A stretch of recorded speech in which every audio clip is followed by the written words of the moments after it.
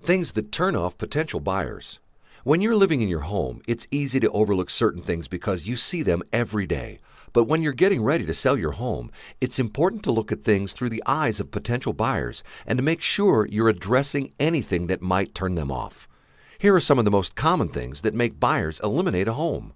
Odors from food, pets, and smoking. Bright or weird colored walls. Messy bathrooms. Dimly lit rooms. Outdated appliances. Dirty dishes or cluttered kitchen countertops. Old wallpaper. Bugs are evidence of rodents. A damp basement. An unkept yard or untrimmed shrubs. Sellers that hang around during showings.